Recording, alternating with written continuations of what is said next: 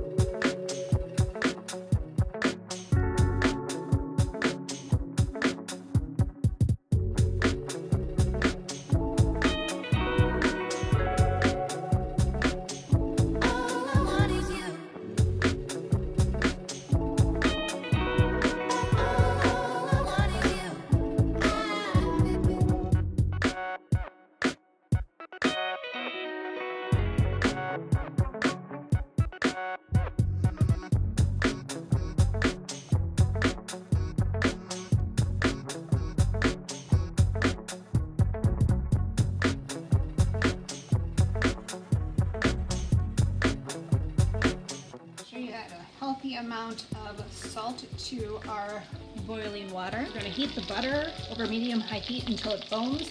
Now I'm going to add my fresh sage.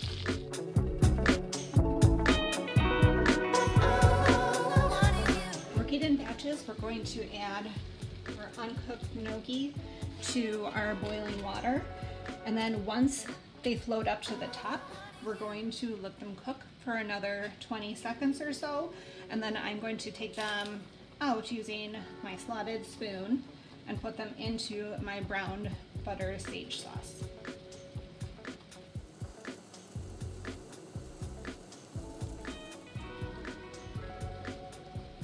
Okay, so they're floating to the top. We're going to give it another 20 seconds.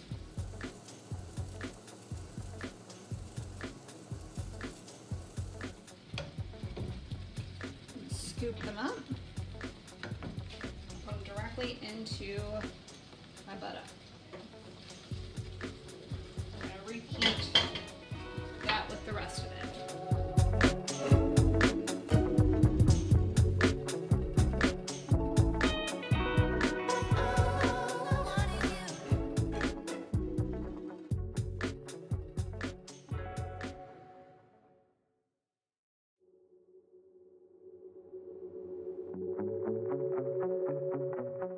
If you cook them just for that amount of 20 seconds for them to pop up and then enough to coat in the butter sauce, they should be little pillowy clouds of goodness. If you cook them too long, they're just going to turn into like mashed potatoes, but they taste good too.